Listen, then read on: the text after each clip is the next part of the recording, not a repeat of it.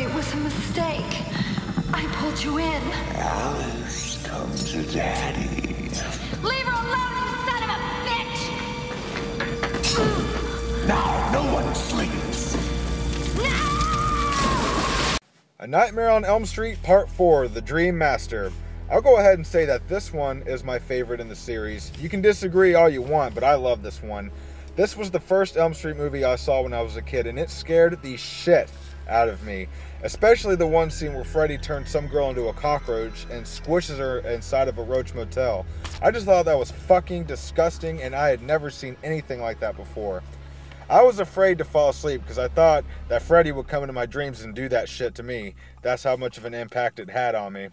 But anyway, Dream Master picks up where Dream Warriors left off. Freddy is resurrected by dog piss, don't ask, and wipes out the remaining characters from the last movie almost instantly. The last to go is Kristen, who is played by Tuesday Knight this time instead of Patricia Arquette, and she does a pretty good job carrying the movie until Freddy takes her out.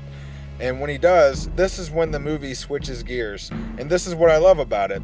Alice, played by Lisa Wilcox, is given Kristen's powers before she dies, which means she can pull people into her dreams, which Freddy uses to his advantage to get some new souls.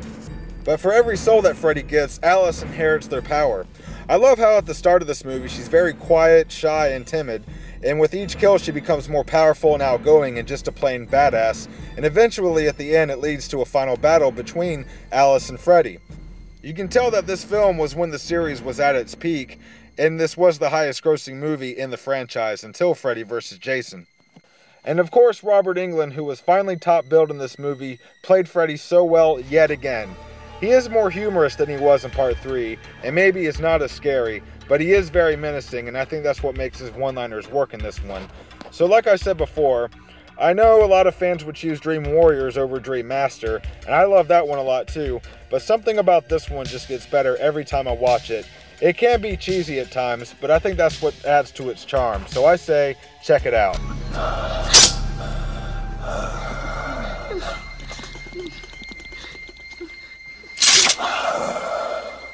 Wanna suck the face? No.